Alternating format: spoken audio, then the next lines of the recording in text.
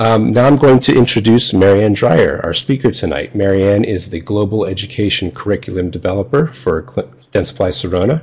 Her focus is on ultrasonic instrumentation, local anesthesia, and radiology technique. Her experience in dentistry spans over 30 years as a clinician and an educator. She is a graduate of Forsyth School for Dental Hygienists, Old Dominion University, and received her master's in education from St. Joseph's College of Maine. Marianne was the first-year coordinator at Collin College in Dallas, Texas for 6 years, where she was selected for the Outstanding Faculty Award and was nominated for the Advisor of the Year. She has been a faculty member at Cape Cod Community College since 2007 and resides in the Boston area. And with that, I'd like to turn the presentation over to Marianne. Okay, thank you very much, Dave, for that very nice introduction. And thank you, Shirley Branham, for being my wingman here tonight and answering some questions at the end. I'm just starting my camera so I can see all of you, and we will get going with the program. I'm glad you decided to come and listen to the smart scaling presentation tonight. I hope you'll enjoy it, and I hope you'll walk away with some tips on ultrasonic instrumentation and pain management. I would like to start by speaking about a disclaimer. Dentsply Sirona cannot support or refute the non-Dentsply Sirona products presented in this presentation. So we will be speaking to products and manufacturers other than Dentsply Sirona, so this is just a disclaimer that we cannot support or refute their claims. So without further ado, I'm going to go into the objectives for the webinar tonight. And we are going to compare and contrast the power lines or the standard inserts, slim inserts, and the area-specific curved inserts. We'll discuss the reasons why you utilize different size inserts, and we'll certainly talk about the quality of your inserts and what kind of shape they're in. We'll look at it from the standpoint of deposit level. Do we have heavy deposit? Do we have biofilm? Do we have just soft deposit? So we'll also talk about insert selection in reference to that. We'll be speaking about incorporating minimally invasive protocols for pain management in the non-surgical periodontal procedures. We'll discuss the comparison of needing an injectable versus a topical. When do we use one or the other? And when is a non-injectable a good option? And finally, we're going to end up with identifying proper maintenance and sterilization protocol, because you can have the best equipment, the best instruments around, but you have to take care of them in order to extend the life of your instruments and equipment. Alrighty. I always like to start these presentations with a discussion of the evidence-based approach, and that's how we practice dentistry, that's how we practice good decision-making.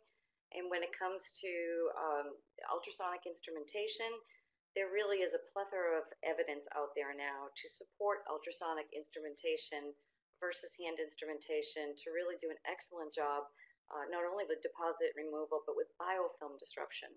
And that's really where we're focusing in order to decrease the inflammation. So the evidence is there, and also for anesthetics, for non-injectables, etc. The evidence is definitely there. The clinician's expertise, and that's where I'm going to focus on tonight. And we all like to think that we're experts in what we do on some level, and some of us are seasoned and a little bit older, and we like to think that we're experts. But I'll tell you, ultrasonic instrumentation is not something that is learned in quite depth in colleges. Back certainly when I went to school, it's definitely better. But in my generation, we did a little bit more learn on your own. So becoming an expert in ultrasonic instrumentation takes a while, and we need to be able to step back. And if we're going to practice evidence-based dentistry, we need to really look at what we're doing as far as technique, and are we staying up with skills that we need to. And finally, the patient's needs and preferences, and that is such a big part of the equation.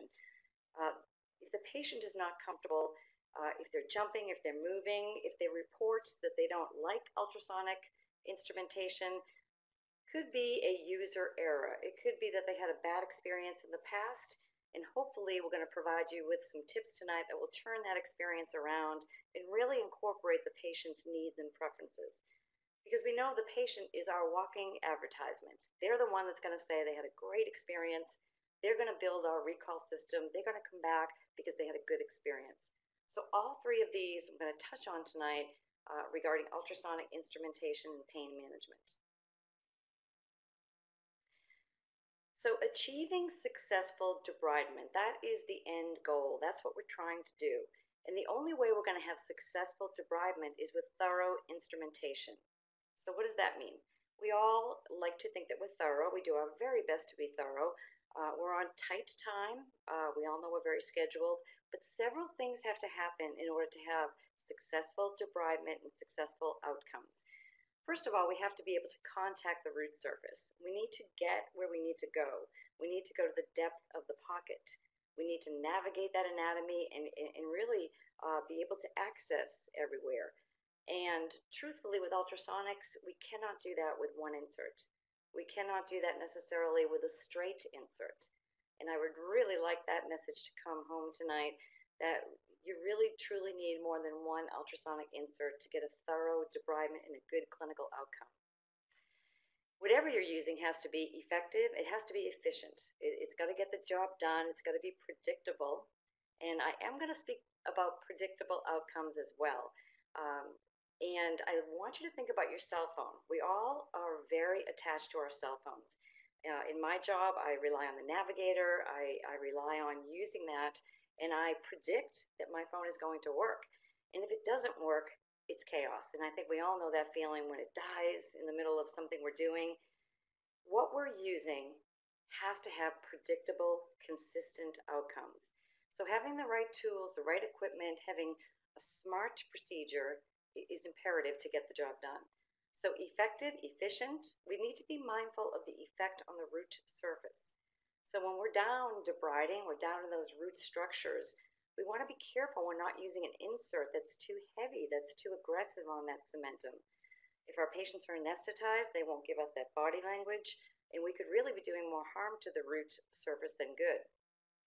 Patient's got to be comfortable. If the patient, again, is moving, they're not comfortable, it's not going to be a good experience for anyone. And ergonomically speaking, boy, this is definitely a time when the spotlight is on ergonomic issues. And not only certainly in dentistry, but again, the cell phone, for example. So many of us are down looking on that cell phone, having neck issues. So ergonomics is critical for the life of your career as a clinician. So all of those things need to play a role consistently, predictably, in order to have excellent clinical outcomes. So when I spoke a few minutes ago about schools and when students go to school, they learn 6 months at least of hand instrumentation.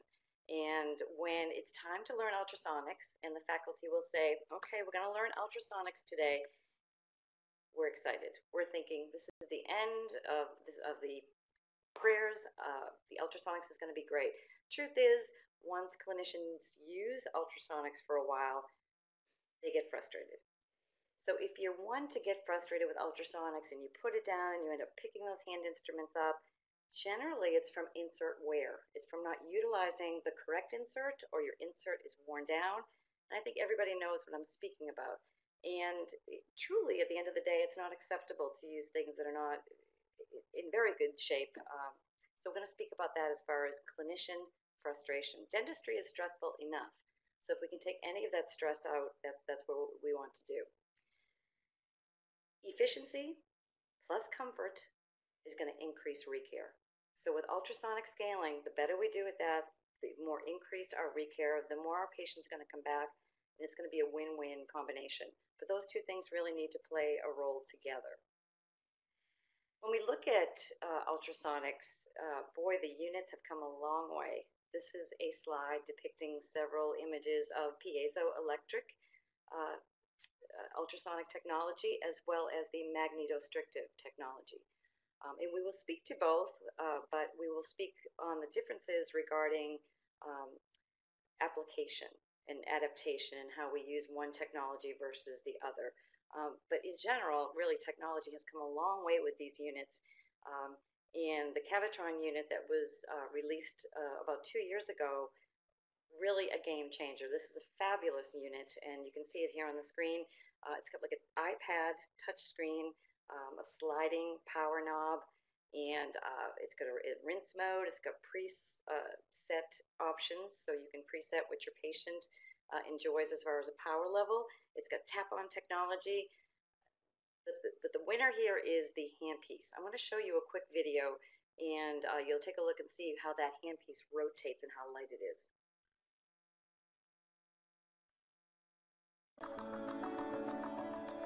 The exclusive SteriMate 360 swivel handpiece allows the clinician to fully rotate an insert and also allows adjustable hand positioning with free-flowing movement, providing ergonomic benefits. The SteriMate 360 provides the clinician with access within the entire oral cavity. To rotate the ultrasonic insert, place fingers on the nose of the handpiece and rotate to your desired position.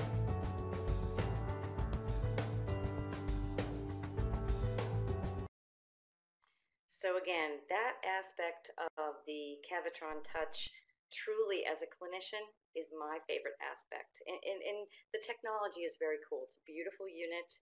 It's got some great features. Again, the tap-on technology is great. Also, it produces less heat, less water, and less noise.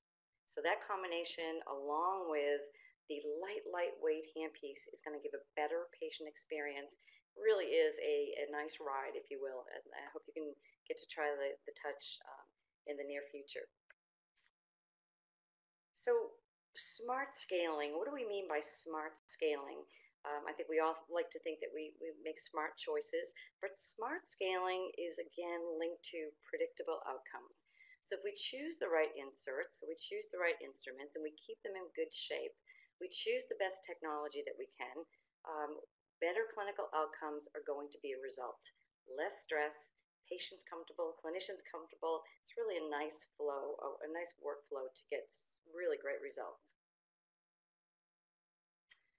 Let's talk a little bit about ultrasonic instrumentation techniques, because along with having really good equipment, great instruments, great inserts, great technology, you've got to have a good technique. That certainly plays a very big role with those great clinical outcomes. So I'm going to start this part of it speaking about the 3 A's. And for some of you, that will resonate back to hygiene school as far as the 3 A's of hand instrumentation. But we kind of morphed this a little bit and related it to ultrasonic instrumentation. So the first is adaptation. The rule of thumb is you want to have about 2 to 3, maybe 4 millimeters of adaptation of that terminal insert end against the tooth surface. Angulation, about 15 degrees. We know with hand instruments it's a much wider angulation. Activation, short 1 to 2 millimeter overlapping strokes. And truly clinicians kind of are all over the board with those 3 features, those 3 fundamental features. So if we can look at those tonight and kind of step back and see what we're doing with our instrumentation, we might get better results clinically. So let's look a little closer at that 2 to 3 millimeters of terminal end. You can see in this picture here, the ultrasonic insert is against the tooth surface like it should be, but once the clinician is situated like that, we're going to open a little bit to about a 15-degree angulation. Now you can see it's contacting in the yellow part, but the effective area is the green. So that's really where we want to be adapting to the tooth surface, and that's where we're going to get our oscillation, that's where we're going to get our ultrasonic benefits. So this picture here shows on the left the correct angulation. On the right, the clinician floats subgingivally and opens about 15 degrees to the correct angulation. So when you're working tomorrow or back at work, kind of look at that angulation and see if you're about 15 degrees. Obviously, in this picture here, wow, that is opening beyond that 15-degree angulation. That's probably at about a 35-degree angulation, and that is toe on. And we don't want to be toe on to that cementum because that's going to do some damage to that root structure. Again, if your patient is anesthetized, they're not going to give you that body language, and certainly could be a problem. that is what we would consider an iatrogenic insult or problem. That was clinician induced.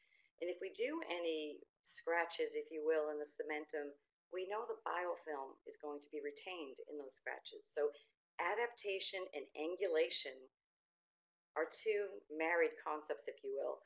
Very important to have both. On the left, you can see that the periodontal probe has about 2 to 3 millimeters of adaptation. Same time, it has about 15 degrees angulation. So the probe is staying with the tooth, staying one with the tooth. On the right, you can see that there is about 0-degree angulation and truly have lost adaptation. So this is a good example of perhaps some of those probers that are considered heavy-handers. And maybe this is really what's going on. They have lost clinging to that anatomy of that tooth. So angulation, adaptation is critical when we're doing ultrasonic instrumentation. As far as the stroke pattern, with magnetostrictive technology, we're seeing an elliptical stroke pattern, and that means it goes in a more kind of oval shape. The benefit of that type of a stroke pattern is that each side of that ultrasonic insert is active and usable. So we have the face that's usable, the back, and the lateral sides. We can certainly use the point, but the point has the most power, and that should only be directed at the deposit. So again, magnetostrictive has an orbital or an elliptical stroke pattern. The value is of that is that you can use all those surfaces. Creates efficiency when we're scaling. The piezo electric, on the other hand, works in a linear stroke. Okay, so it's more like so. The clinician must be mindful of adapting those lateral surfaces. We cannot adapt the face or the back with most piezoelectric inserts. Those of you that use piezoelectric will know and attest to, if you're using the face or the back, you'll hear kind of that chattering noise, and you'll know that you're using the wrong side of that insert. So the key core difference of the two technologies is that magnetostrictive, all surfaces have energy and are active. You can utilize them all. And that really helps with that hand movement down a quadrant. Linear stroke with the piezoelectric, utilize the lateral surfaces. So perhaps a little bit more hand movement when it comes to the technique. So approaching the calculus, let's talk about that. How do we get at it? Truly, two different strokes when we talk about biofilm disruption or soft light deposit versus calculus removal. So we're going to be talking about a sweeping motion or a shading motion when we're talking about light deplaquing, light deposits, 2 to 3 millimeter. But if we're talking about deposit, we really literally need to tap at that deposit, microfracture that deposit. So here you can see the clinician will come down on the top of that deposit, microfracture it, but we must come at it from different angles. After that, we're going to go back to that sweeping stroke so we can assess and understand how we did as far as removing the deposit. At the end of the day, we really need to be able to assess with what's in our hand just as well as with an 1112 Explorer. I love this picture here because it really speaks to what's going out there as far as the general population. There's a lot of that upper left diagram going on. A lot of people with ultrasonics, a lot of clinicians will go down subgingivally, and it's kind of an erratic, patternless motion, kind of like that picture there. And, you know, if there's a lot of deposit, that kind of a stroke might be okay. But there really needs to be a methodical, channeled effect to it. And this picture that you see here, you can see that linear concavity on this bicuspid, and you can see the deposit right in that linear groove, or that linear concavity. If we're having that haphazard, all over the place type stroke, we're probably going to miss that deposit inside that concavity. And what will be the end result? Patient's not going to resolve. They're going to come back. There's going to be inflammation probably still in that area, maybe some bleeding. And as much as we like to say it's the home care perhaps they're not doing, or maybe the diabetes or the oral systemic, which definitely needs to be considered during assessment, but I think it's critical that we look at that clinician expertise, that second part of evidence-based decision-making, and say, are we removing it thoroughly? Are we doing a methodical overlapping stroke? Do we have inserts that can get to the base of that pocket? Do we have inserts that conform correctly? It's a question we need to step back and ask ourselves, because we don't want to do anything halfway. You know, we try our best to get the deposit out as best we can, but truly, you're only as good as what's in your hands. You've got to have good instruments, good equipment, good technology, but you also need to go in a very methodical approach. Similar to the right, you see that channeled stroking, starting at the distal line angle, up and down, making our way across. This is a very nice picture of channeled stroking. We're going to go up and down and up and down. Now, when we go into the mesial or we go into the distal and we're trying to get in this area here, that is the beauty of the magnetostrictive, where we can use the back of the insert to come in to the mesial and distal because it has that elliptical approach. And then when you add on top of that a handpiece that has a rotation to it, it's really beautiful floating as far as using all surfaces and being able to get into proximally nicely, like we need to. We need to do that channeled overlapping stroke. So let's speak now. Let's move into the power of selection. Let's move into utilizing access, adaptation, and that activation, and make some smart choices, do some smart scaling choices, because patients certainly come in all shapes and forms. We know all our patients look different, and I want to repeat that you just can't get the whole job done with one insert. You just can't. And that being said, I always like to be very mindful of cost and overhead, and be respectful of a budget within an office. But on the same token, we know that our doctors are not drilling with burrs that are worn down. We know that we don't get results, certainly, with that. That's not optimal. That's not the standard of care. So we need to kind of apply that to the hygienist as well, and recognize that worn down instruments or using one instrument is not going to get the job done. Let's talk about selection. We need to look at the type of deposit. Is it heavy? Is it light? And then decide, are we going to use a standard power line, or are we going to choose the slim family? That's going to also tell us about amplitude of the amount of stroke that we need. And we'll talk a little bit about stroke range in just a minute. We're also going to consider the anatomy. Is it a straight tooth, like an incisor or a bicuspid even, or is it a multi-rooted tooth? Is there furcation involvement? Then we're into a more curved anatomy. In the curved anatomy, a straight insert is just not going to adapt correctly. It's just not going to get there the way you need to. Gingival biotype, that's something we're hearing more and more about, especially with implant placement.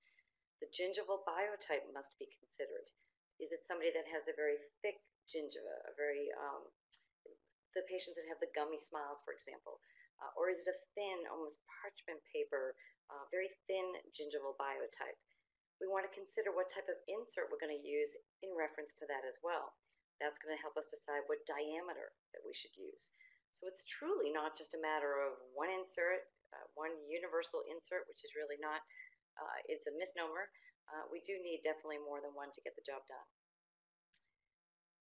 I'm going to shift a little bit and talk about staged instrumentation. And if somebody hasn't been in a long time, they have a lot of heavy deposit, we want to do initially what's called a gross or an initial debridement to remove that gross, heavy calculus. And that's what we would use a power or a standard line for. And then we're going to do a little bit more of a definitive debridement with a lighter, thinner insert. So it's a two-stage process, unless we have a very light patient that only needs the debridement, that only needs the deplaquing of the light deposit.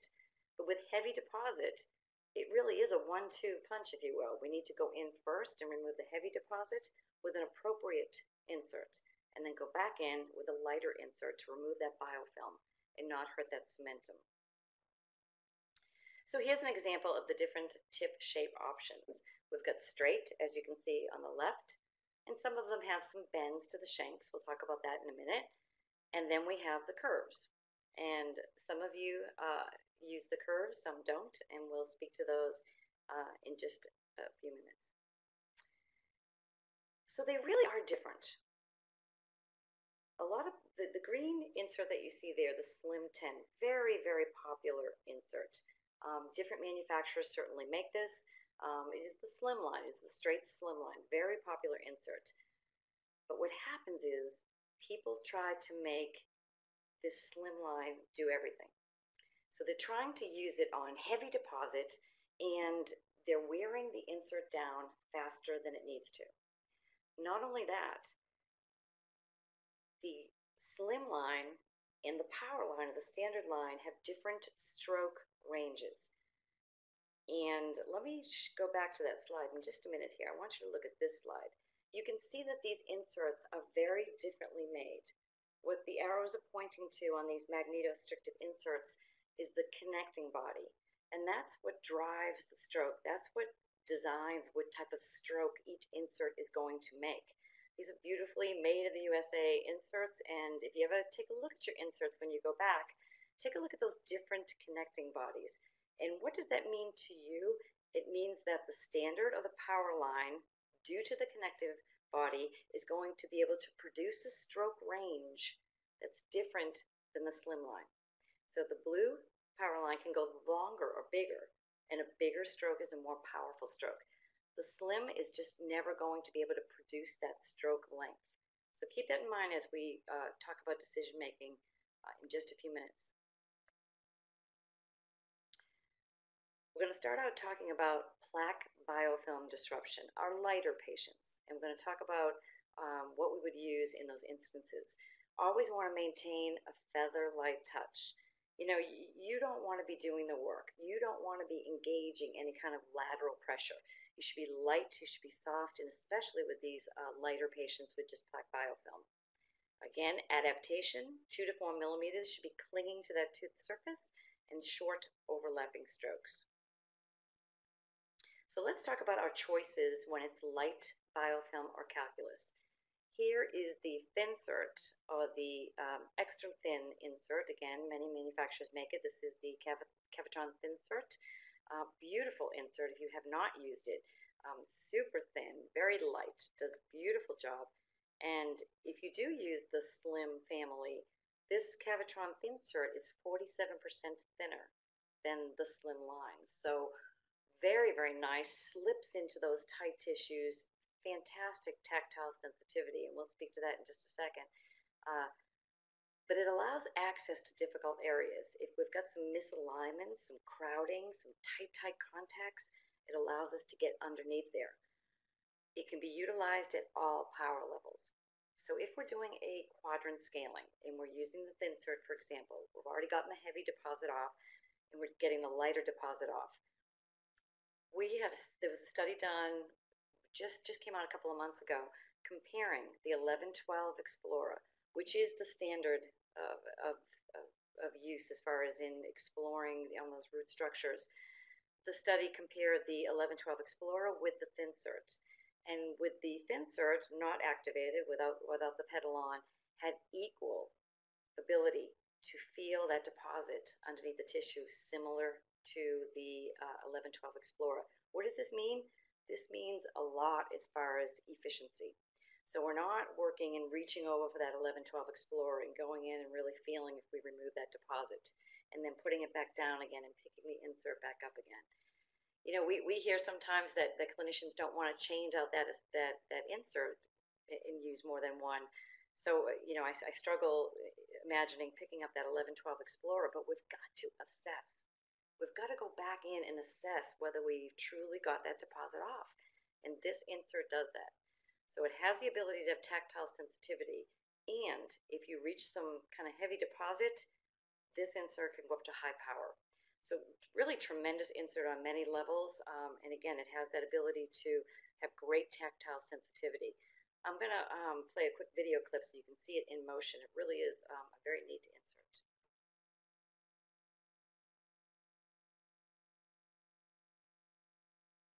This is the Cavitron FSI Thinsert. This insert is 47% thinner than the Cavitron FSI Slimline 10. It provides access in difficult areas, including misalignments, interproximal surfaces, and areas of tight tissue. The Cavitron FSI Thinsert is ideal for completion of a staged instrumentation sequence to assess the areas for remaining deposit while performing thorough biofilm disruption. It is designed for removal of light to moderate calculus and deplaquing. This insert can be used at all power levels. After the clinician has filled the handpiece with water, seated the insert, selected the power, and adjusted the spray properly, instrumentation begins according to the treatment plan prescribed for the patient.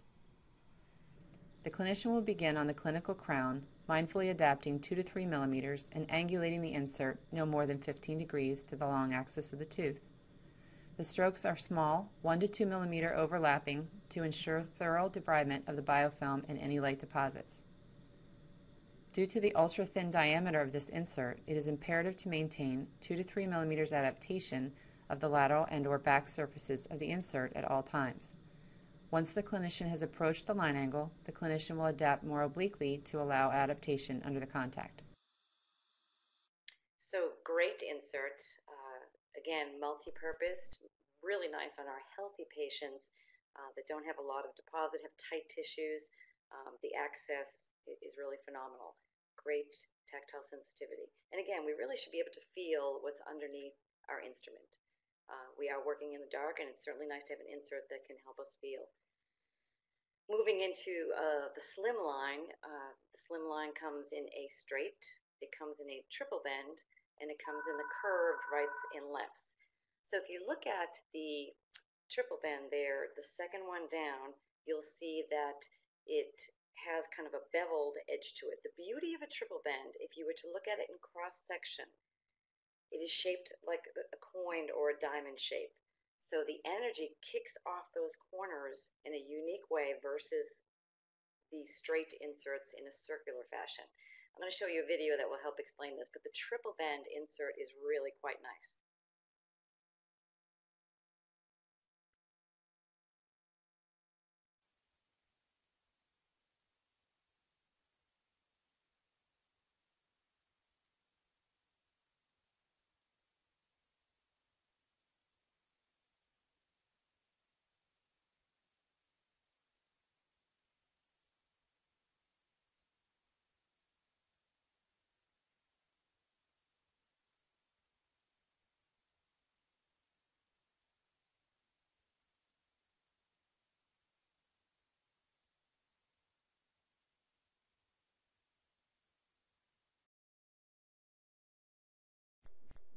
So as you can see, that beveled edge or that coined edge really helps on those line angles, helps with that tenacious deposit.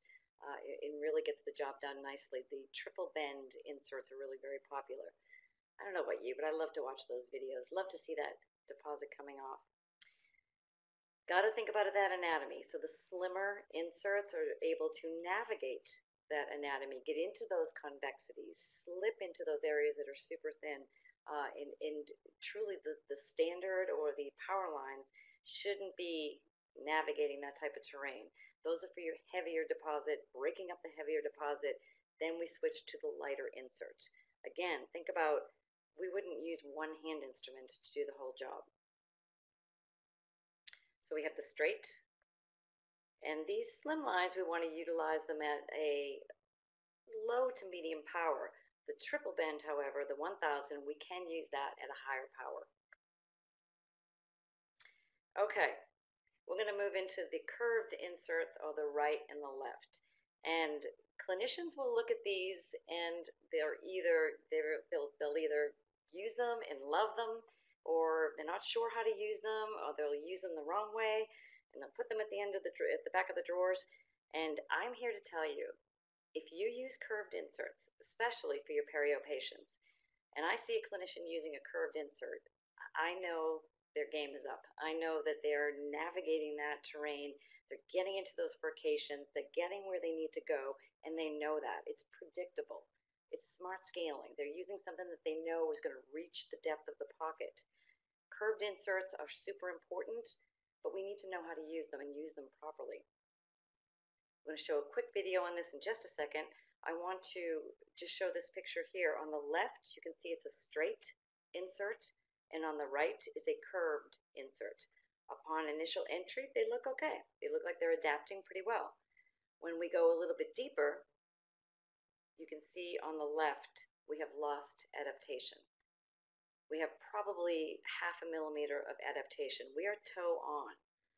So if the patient again is anesthetized, they're not going to feel it, they're not going to give you that body reaction.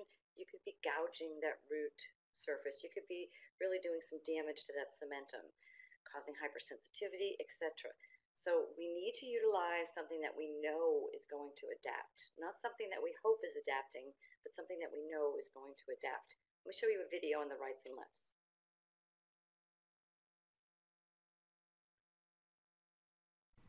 Understanding the area-specific design of these inserts is essential for proper adaptation. The clinician must be able to identify the inserts by recognition of the shank and direction of the curvature of the tip. Memorizing colors or trying to read the stacks can be challenging and prove confusing for the clinician. Adapting the curved insert properly requires a fundamental knowledge of the tooth's anatomy and proper placement on the appropriate tooth surface. In order to identify which insert one is holding, it is recommended to begin by holding the inserts parallel to the floor with the points facing down or perpendicular to the floor with the points facing away from the clinician. The right insert will curve to the right and the left will curve to the left. It is also helpful to place the insert on the occlusal of the intended tooth, as demonstrated here, to see the curvature to ensure you selected the correct insert. After this is established, maintain a vertical approach and notice that the back of the insert is adapted to the surface you are entering. Utilization of all surfaces is indicated for proper adaptation in periodontal pockets interproximally. Begin on the clinical crown, float subgingivally, riding the anatomy and clinging to the pellicle while always maintaining 2 to 3 millimeters of adaptation and no more than 15 degrees angulation. Navigating the pocket, assess while entering and engage any deposit encountered with a gentle tap. Frequent, methodical, overlapping strokes are essential in the periodontal pocket to detoxify and debride every square millimeter. A haphazard approach will leave deposit and biofilm behind and limit the patient's response to therapy. As the clinician proceeds towards the interproximal area, proper adaptation is achieved by staying with the anatomy and following the topography of the pocket. Once thorough instrumentation has been achieved, the clinician returns to the line angle and with a vertical adaptation proceeds with channel stroke across the buccal, allowing for tactile sensitivity to drive the stroke engagement.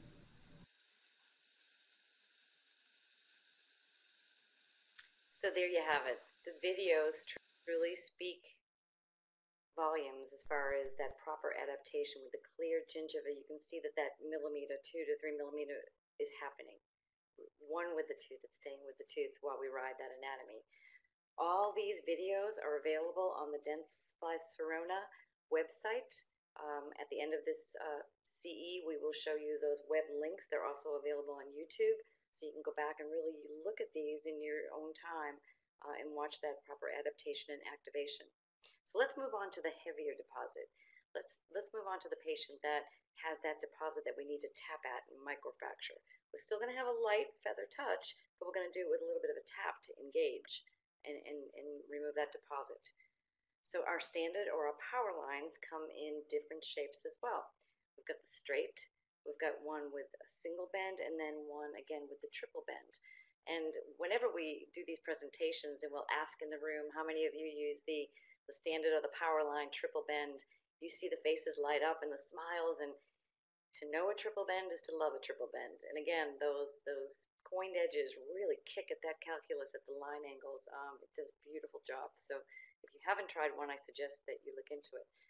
Here is the 10, power line 10, which is a straight, obviously, standard insert, moderate to heavy deposits, all power levels. And with the newer technology, the newer equipment, we can ride that power up higher. We don't want to stay necessarily in this blue zone so much anymore. You need power, and these inserts can handle it. So we want to be able to utilize power if we need it. Here's the 1000, which again works similar to the video clip we just showed you on that slimline. Really great insert. But this is an insert that is not talked about enough, in my opinion. This is the Powerline 3 of the beaver tail.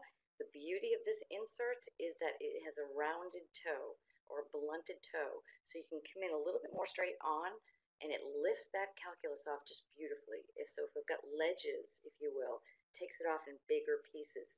If you've got heavy stain and you don't have a prophyjet, and you've got a smoker or someone with that iron stain on the lingual of those maxillary molars, beaver tail is beautiful for stain removal. Let's watch a video clip of this.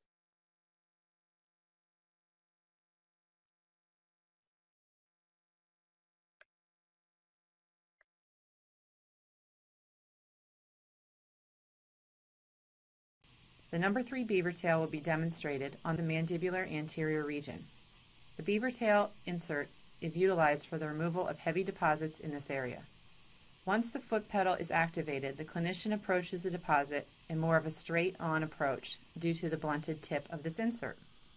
Adapting the insert under the deposit allows the calculus to break free in large pieces, allowing for more efficient removal. There is a slight vertical stroke when a ledge of calculus is lifted from the tooth.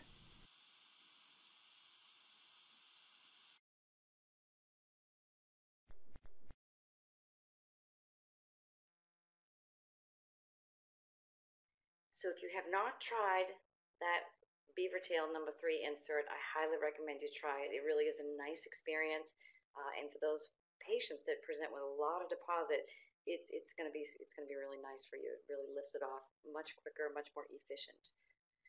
All right, let's move into monitoring inserts. Okay, you've got to monitor your inserts. You've got to see where they're at. We all know about dull hand instruments. We know what that means. But monitoring inserts is something that really is kind of a gray situation. People don't do it enough, and therefore we sit down, we open up our autoclave bags, we pull it out, and we get frustrated. And we start using it, and we intuitively know it's worn down, and that's not a good feeling. It's not a good feeling to recognize that we're using something that's not in the best shape. It causes stress, and it detracts from the patient. It detracts from enrolling operative dentistry. My hypothesis is if hygienists were to have 2 minimum inserts in really good shape on a regular basis that they could be consistently knowing that they're having, my hypothesis is that production would increase dramatically. I have not proved that as of yet, but my thoughts are if you're not stressed by needing to pick up a different insert or you don't have one ready, it just affects everybody negatively in the long run. So let's talk about insert wear. Theory of insert wear actually has been proven. We do know that 2 millimeters of wear, there's an efficiency loss of about 59%. So you can see that picture on the right of the orbital elliptical stroke that the magnetostrictor, for example, makes. If we wear that insert back, it's going to be 59% efficiency loss. So take a look again at that picture. We're not able to do that same stroke length. So we're not covering as much area, we're not being effective, we're not being efficient, and we're getting frustrated. So let's take a look at something in just a second. This study that we looked at also discussed that a worn insert of about 2 millimeters increases the scaling time 30%, and the clinician exerts about 40% more force. So what does that mean for the patient? Think about it while we watch this video clip.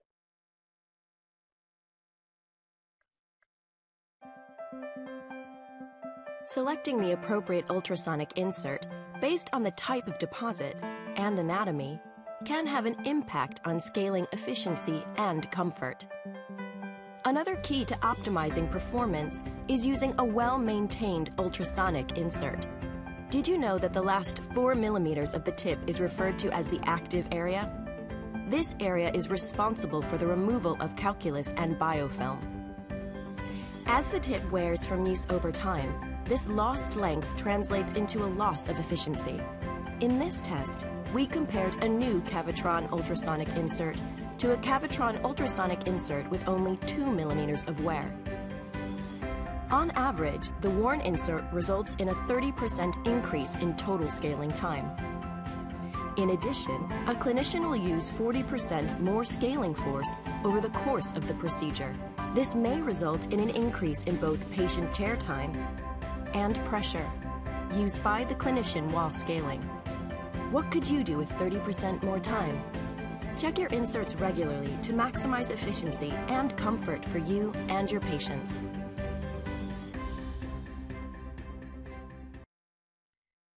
I think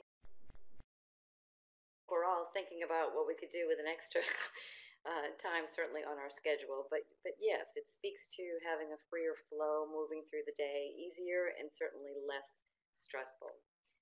So have your inserts monitored either by yourself by using one of these insert guides. Every manufacturer makes one for their particular line of inserts or tips. Have them on hand, measure them. Cavitron has introduced and has a mobile app, and the sales team can come out, a sales representative can come out and actually measure your inserts.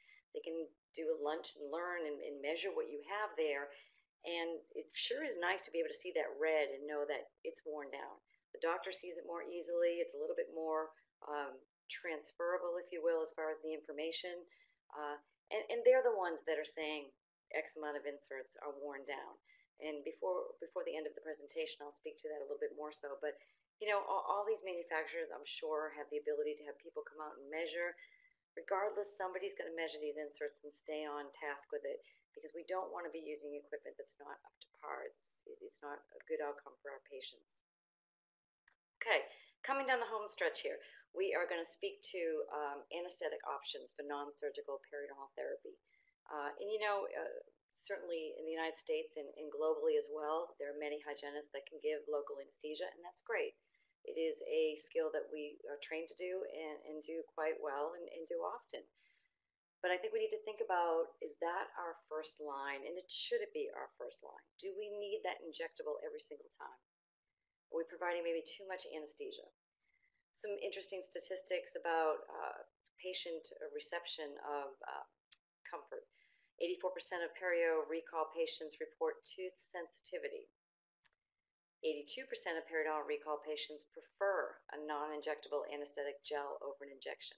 And 63% of patients who preferred a non-injectable anesthetic gel would be more willing to return for recall if they knew a non-injectable option was available.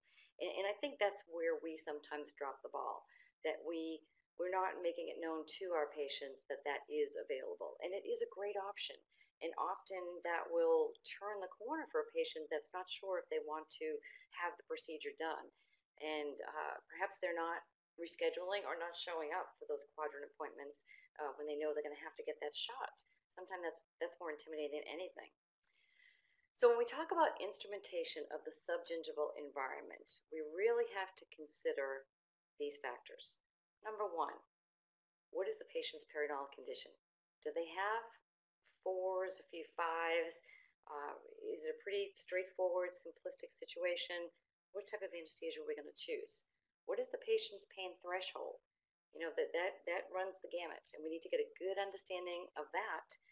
And I think that you'll agree that this third factor, the clinician skill level, plays a huge role. And I like to consider myself a clinician that can get in there, get what I need to get done without really causing too much discomfort for the patient. I think that's equated to skill.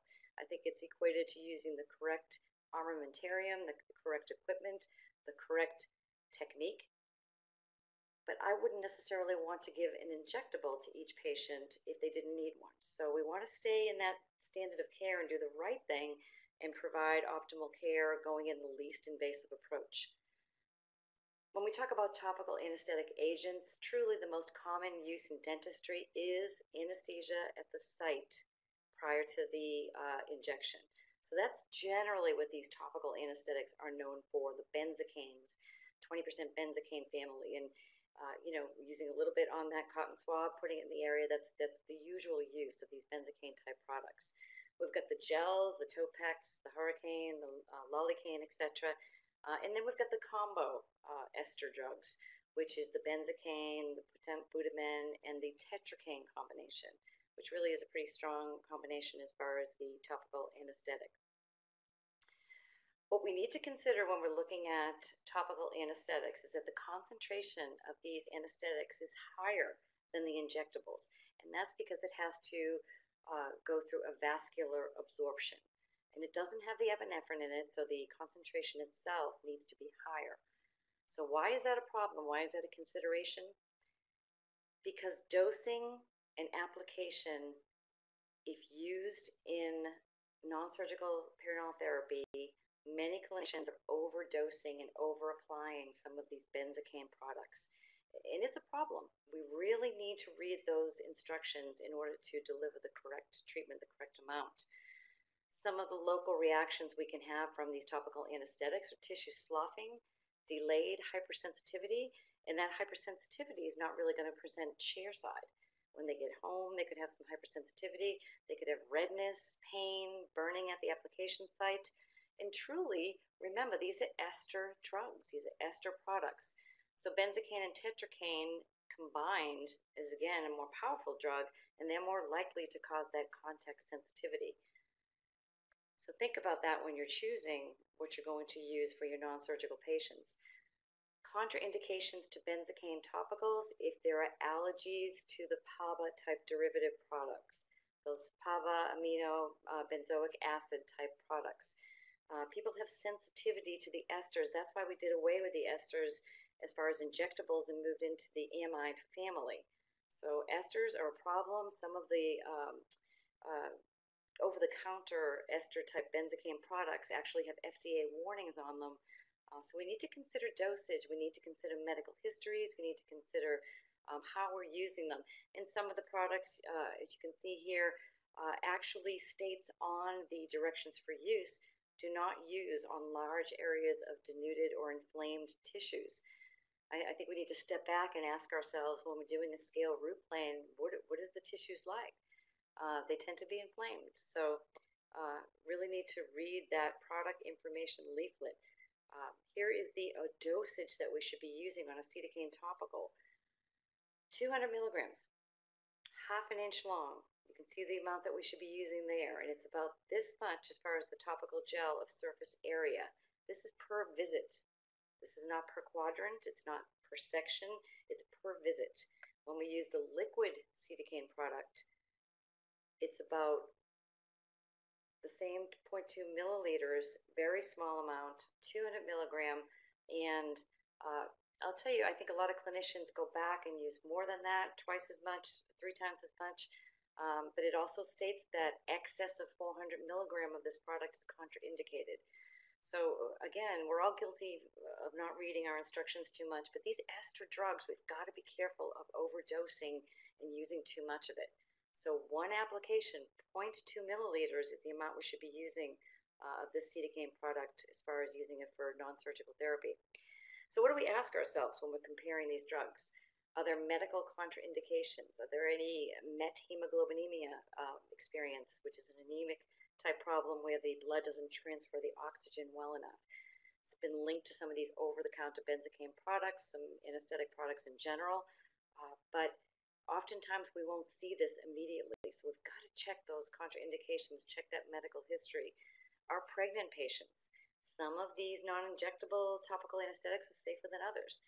How much treatment area are we looking at? Are we looking at a quadrant? Are we looking at a full mouth debridement? Maybe we don't need to do the whole mouth as far as we could not do an injectable with that procedure. So we need to look at the duration. We need to look at, is it FDA approved for the procedure, and how do I utilize it? Again, we need to think, is it an ester or an amide drug? So let's look at the non-injectable. Know your drug classification.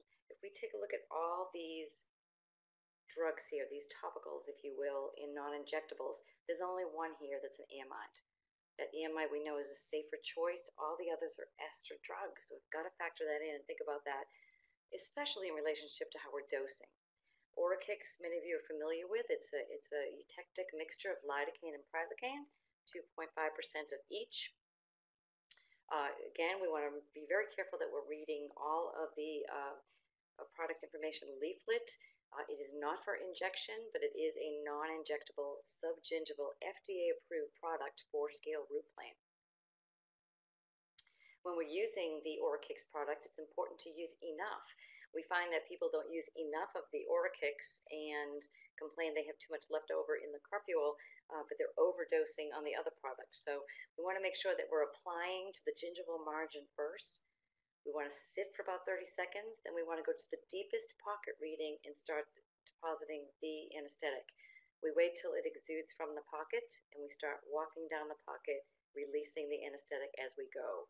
So truly, probably think about using a little bit more, and we get some real nice, profound, soft tissue anesthesia with the Orachix product. It's a safe product. The ultrasonic water does not dilute it, so it's safe to use an ultrasonic with it. You won't reduce the efficacy of the product. It is nice to use Orachix in combination with an injectable drug. So if you wanted some of that epinephrine, some of that vasoconstriction, you can do some infiltration, get some vasoconstriction, but you must remember to do the math.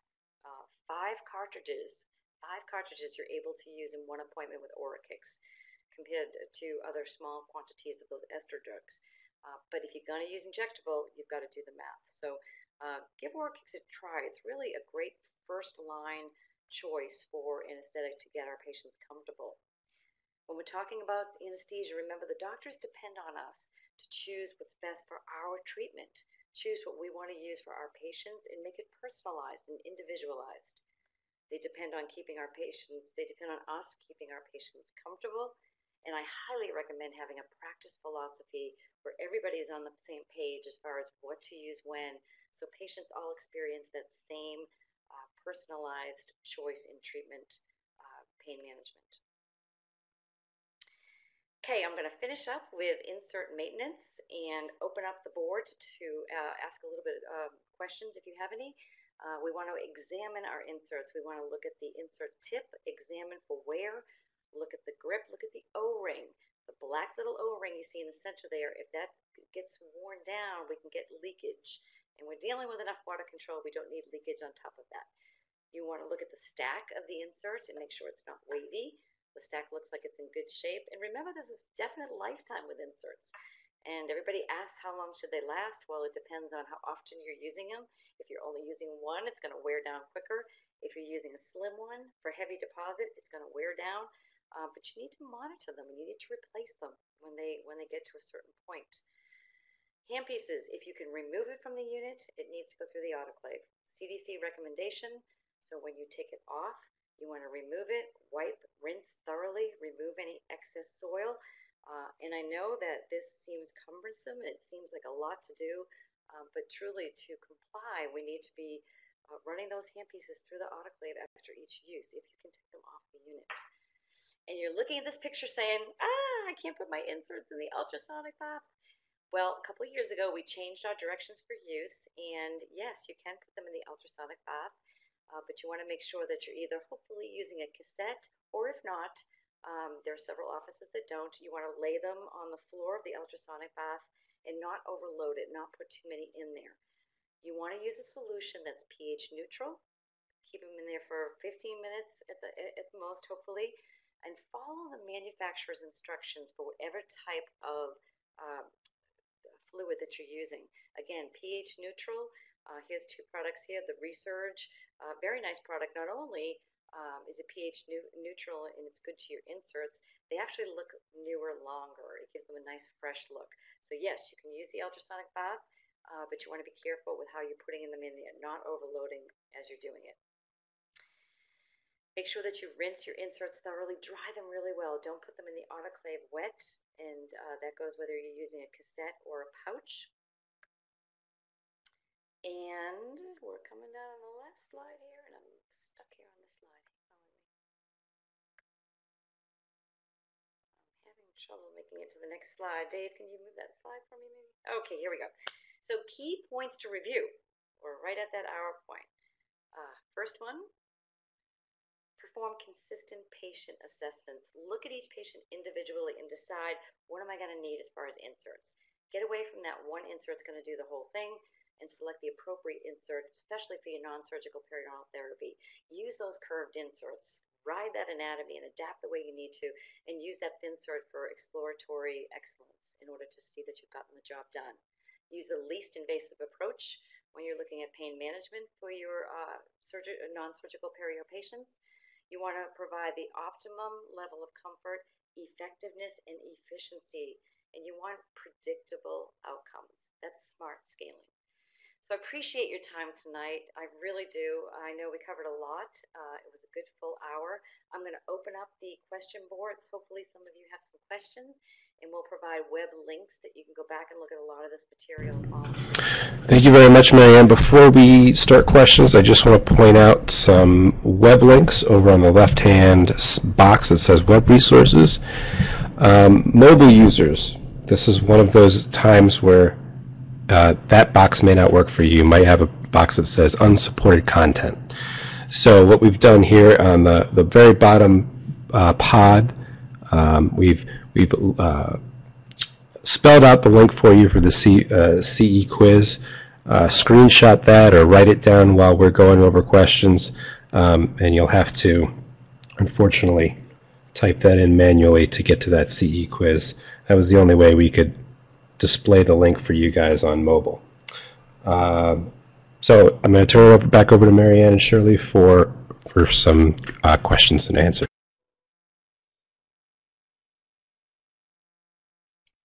Okay, excellent. Shirley, you with me, yes? Okay, I am going to read out these questions that are coming in. Do I have to be certified in local anesthesia to administer Orchix? Great question. No, you do not. And again, I think most states are, in the United States, able to provide local, but you do not need to be certified in local anesthesia to use the Orchix, which is nice. I was never trained to put my tips in the ultrasonic bath. Yes, I think most schools will still tell you that, and you know, you're going to do what you're comfortable with, but we can in fact put them in the ultrasonic bath. And remember, there's all kinds of nooks and crannies and crevices and places where bacteria can form on these. So truly, it's a better end result if we do put them in the ultrasonic bath. Shirley, would you like to take a question? Are you on Yes, mic? I am. Or is it just Hello, everyone. I Okay. see here a question. I only use the universal. What insert should I use along besides that? The universal is generally referred to the slimline 10. So depending on the types of patients you see, it may be that you would maybe need to add the power line for the heavier tenacious calculus, or you would need to then consider the slim line if you see more patients that are maintained very regularly. So that decision would be made depending on the type of patients that you see. Okay, I see another one says, can all the inserts be used in high power? And that is definitely a no. So some of the slimmer line inserts, you want to keep it a lower power. The power line certainly can go up high. The thin cert can go up high. But remember, you always want to start the lowest power you can. You're going to have better patient comfort and then increase up if you have to. And use the correct insert for a power setting. Good question. Shirley? Okay, another question. Can I use Orchix when the doctor is not in the practice? That's going to depend on your state practice acts. So we would refer you to that, but just to generally answer that, the patient would have to already be a patient of record before you could even be treating them with the doctor not in the office. So again, check with your state practice acts as far as whether you can go ahead and treat that patient with Orchix without the doctor present. Okay, and we'll answer two more questions because I know we ran over. Question regarding the similarity of piezo with magnetostrictive. We frequently get that question as far as which has a better outcome. Really, it depends on whose hand it's in. And some people are great with piezo, some people are better with magnetostrictive. It depends on the technology you're more comfortable with, frankly. Again, it comes down to the piezo. You want to be mindful of those lateral surfaces, so it might be a little bit more technique sensitive. With the magnetostrictive, you're able to really utilize all surfaces. So, you know, it tends to have to do with the clinician, really. I'm going to wind this down because we did run over a little bit. I do apologize. This webinar was recorded, so you can go back in. Please take your CE quiz and join us again next time for another webinar event. We love having you on. Thank you and good night.